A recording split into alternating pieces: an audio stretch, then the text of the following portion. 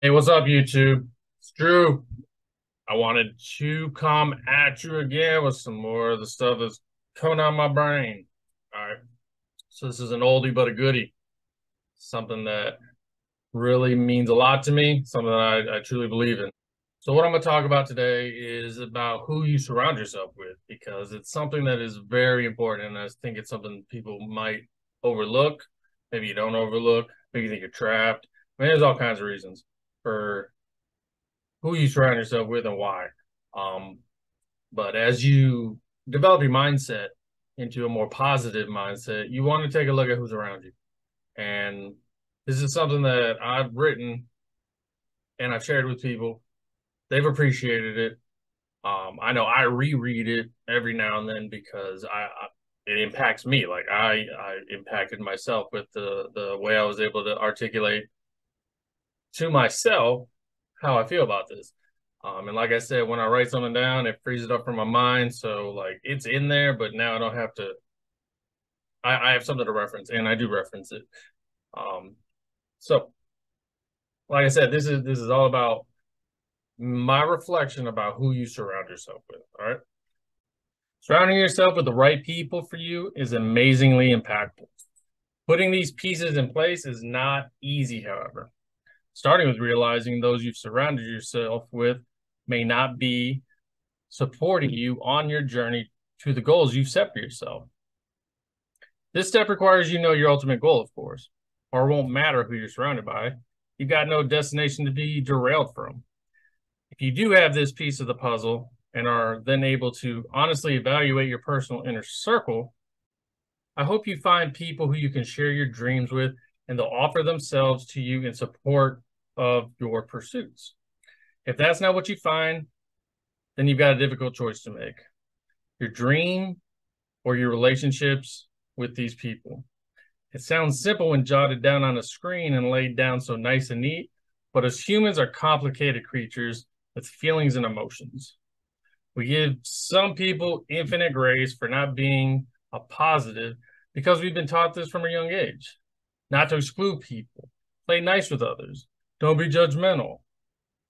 The evaluation of the inner circle may feel like a violation of those principles, especially when you identify a candidate that needs to be removed.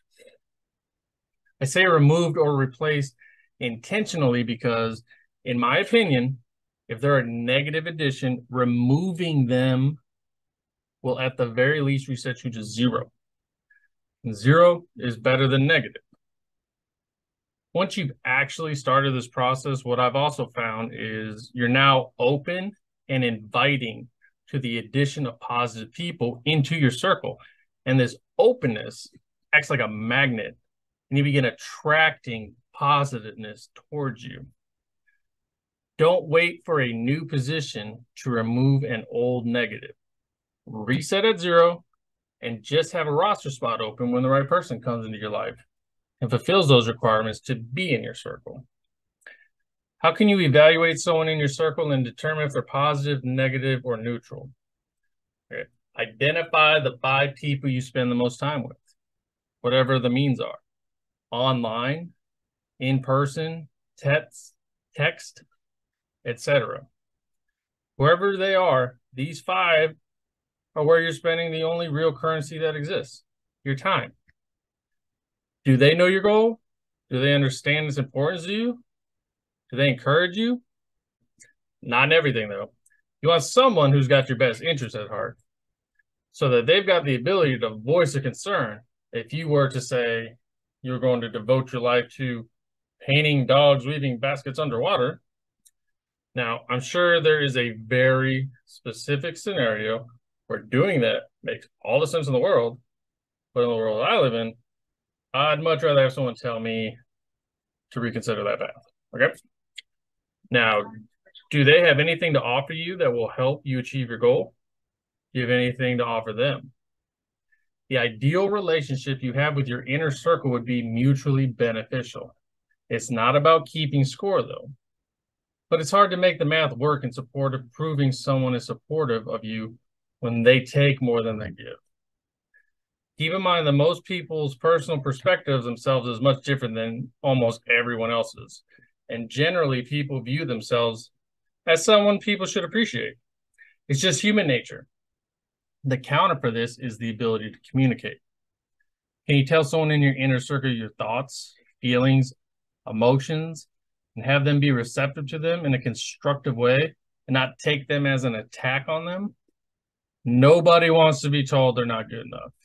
If you give them the grace of sparing their feelings, you're trading away your ability to advance towards your goals as effectively and efficiently as possible.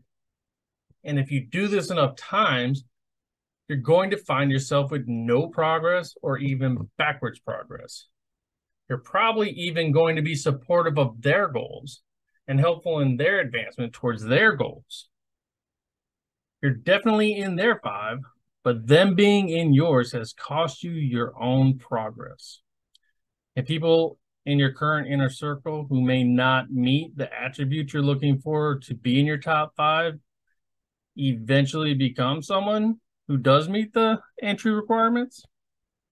The tough but true answer is probably not. This is all my opinion, and it's all up for debate and perspective.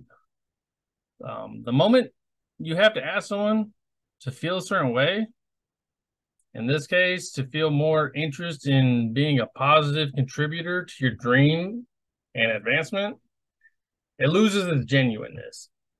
It didn't come from a natural place. It wasn't organic. So it's always going to have an asterisk next to it because you had to ask. The results may be exactly what you're looking for, though, and that asterisk may quickly disappear. Maybe they just needed you to help them understand your goals so that they could then develop that true positive, supportive position. It's possible.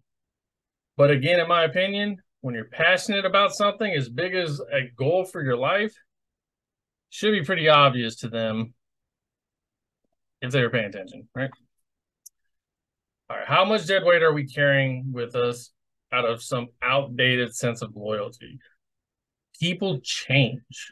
We change. Just because someone has been there a while, they shouldn't have their roster spot guaranteed just because of that. These 5 roster spots should be highly coveted, so treat them as such. Constantly evaluate that those sitting in those roster spots are the best ones for the job.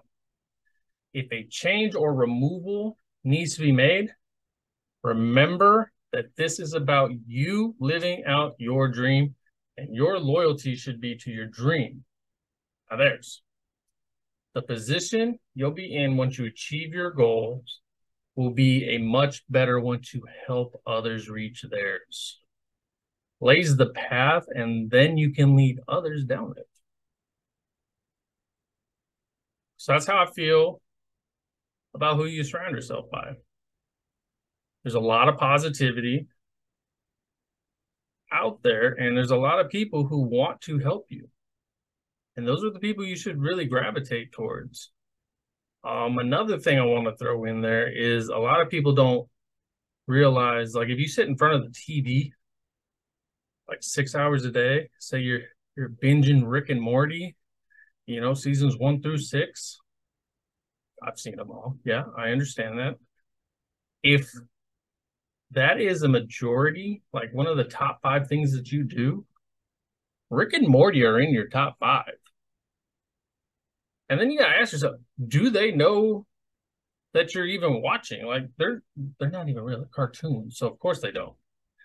How can they support you in your pursuits? You know what I mean? So turn off the TV, find some people, even if you have to interact like this with them. Do chat. If it's positive, if it's supportive, it's helping you get from A to B.